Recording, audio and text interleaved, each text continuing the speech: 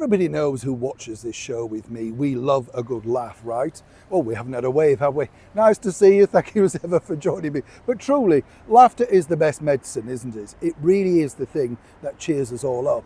And I know many of us love the old style comedies like Dick Emery, It Ain't Half Hot Mum, Are You Being Served? There's so many, isn't there? And it was the golden era of comedy when you think, because yes, you could be slightly offended, like Mind Your Language, but it wasn't done with malicious intent. Now, when you think about it today, I don't know about you, I feel like we're not allowed to laugh at anything. Well, you're laughing at me now, aren't you? Of course, but I understand that, yes. But on a serious note, you know what I'm saying? You're not really, because everybody's offended by literally everything. If you're doing comedy now, stand up, I do feel sorry for people, because somebody somewhere in the audience will say, oh, you were rude about a wicker basket, and suddenly that becomes a problem. This is now the problem for one of the longest, well, running and very successful BBC TV comedy shows. We're talking about the brilliant Mrs. Brown's Boys. But the BBC actually are being very clever at how they're trying to get you to switch off from the only comedy that pulls in millions of viewers every time it comes back on screen. Let me explain. Morning, good to see you. Thank you as ever for joining me, and as ever, thank you for supporting the channel and also for enjoying so many of the videos. Glad to have your company. Now, let me explain this very quickly, because as you know, if you don't know this particular show, Mrs. Brown's Boys was conceived way back in the early 90s by the brilliant comedian Brendan O'Carroll, and a very clever man, you know, no two ways about it. Took a long time for success to come, but when it did, bang. And this became a massive show, originally at the beautiful Glasgow Pavilion. And basically he went along with the idea, the manager liked it and said, let's give it a go. It wasn't a success.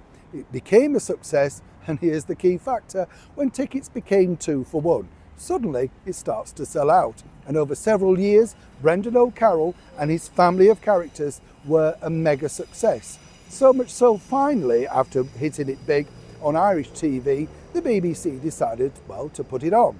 Now, amazingly, there's actually a controller of comedy at the BBC, not that you'd know it. But now this particular show is, well, engulfed in another disaster. This is because, according to the audience that was sat there during a recording, Brendan O'Carroll made something of a racist slur. He didn't. In fact, he never said anything, but apparently he implied it. Now, this is after the debacle of Strictly Come Dancing and Amanda Abbington, and of course the MasterChef guy, Greg Wallace. Everybody's in a scandal, right? Everybody's offended, but the BBC are having an investigation. An investigation because it was funny, that's the problem. But the true story is this: nobody at the BBC likes the show, but it sells around the world, making a colossal amount of money for the corporation. So while they'd love to bin it and say, oh, it's terrible, not representative at all of what we want, the few remaining viewers that the BBC has watching BBC One, headed by the controller Charlotte Moore, well, they have to do something. They have to appease the mass. So for now, Mrs. Brown's Boys remains on the channel. But the bigger problem now for Brendan O'Carroll and the rest of them, even though it's resulted in sellout tours, a mega smash movie and continual rating success for the BBC, they know, the public know, and the BBC know that eventually they're going to try and squeeze it out. And this is all because you like to laugh.